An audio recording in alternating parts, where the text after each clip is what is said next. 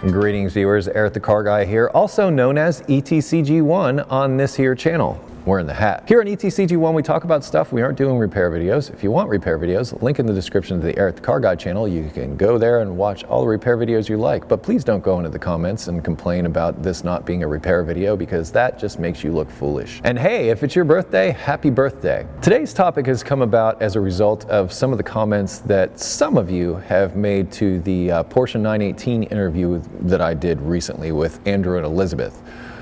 For those of you not familiar, I'll post a link in the description to that video, but basically it's about the Porsche 918, which is one of the latest in the next generation of supercars, let's call them. I believe Ferrari, McLaren, and Porsche, and probably some others that I'm not familiar with, are all putting out these hybrid type supercars which use electric power and gas power.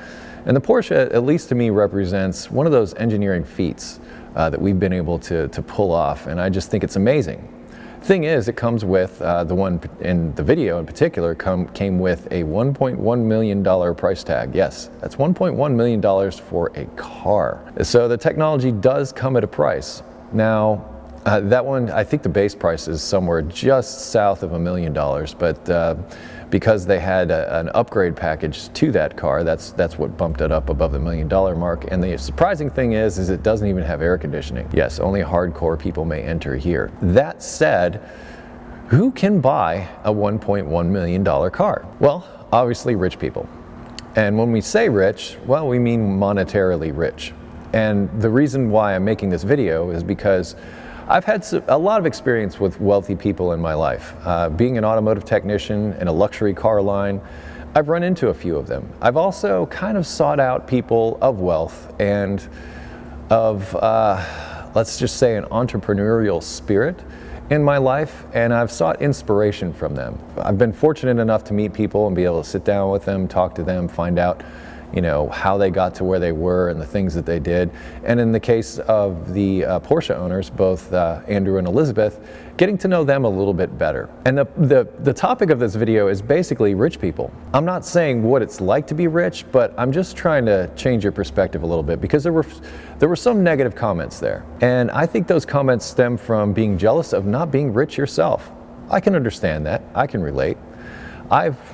Well, let's put it this way. There was a time in my life where, if not for the kindness of strangers, I would have just as easily been out on the street. But I've worked for everything I've had and everything I have, and I appreciate it. And I think the impression is that some people of wealth don't appreciate the things that they have because they're wealthy. And I would like to, at least from my experience, sort of do away with that stereotype. I'm not saying all rich people are good, nice people, because that's not the case. Some of them, well, let's face it, they're just flat out dicks. But especially in the case of Andrew and Elizabeth, they're not like that. And the impression that I got from them was they were very appreciative of what they had and what they were able to do with their wealth, and they were enjoying it. And I don't think we should fault them for that. Yeah, there's a lot of talk right now about the 1%ers and all those kinds of things. Well, you know what? I am evidence that it is possible to bring yourself up out of where you are.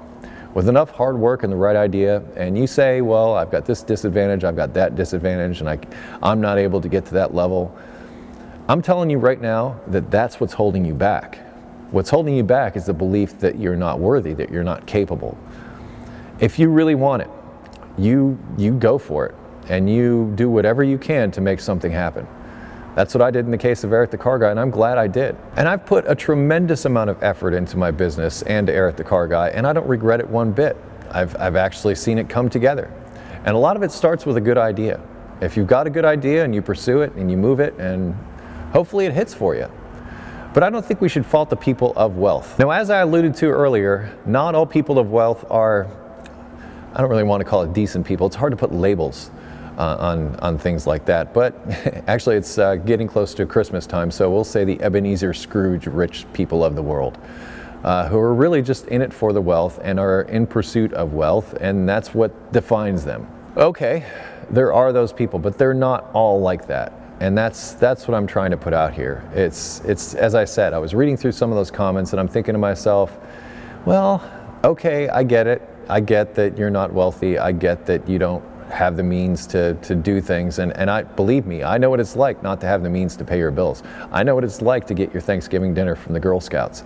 I understand that. But what I'm saying is, you can't fault the people that have. Just because you don't have doesn't mean that the people that have are at fault. Also, here's something else. Even when I didn't have a darn thing in my life, materialistically, not two pennies to rub together, any of that stuff, I always had really good friends.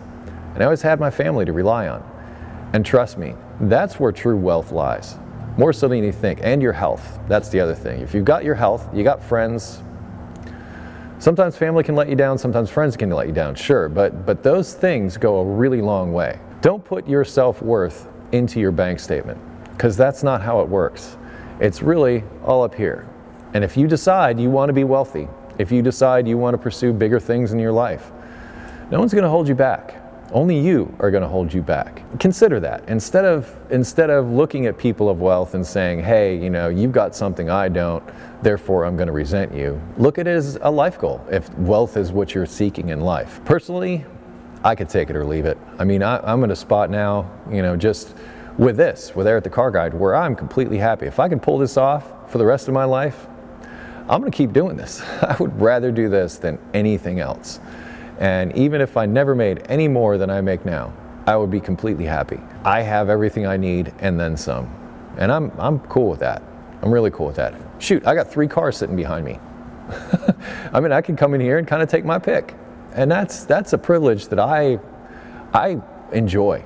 I worked for it and I'm happy to have it. But once again, it's all about perception. It's all about how you take it in, how you perceive it, how you choose to look at it. And if you choose to be resentful, well, that's your choice. But I'm going to say that's going to be counterproductive, because you might just miss out on making a good friend. Who knows? But yes, there are uber wealthy people out there, as I've mentioned, that are just pitiful human beings. But I don't think the wealth has anything to do with that. I think a pitiful human being without money or with money is still a pitiful human being, no matter how you look at it. Anyway, let's put this back to the group. Wealthy people, what are your experiences with them? Have you worked for them? Have you known them?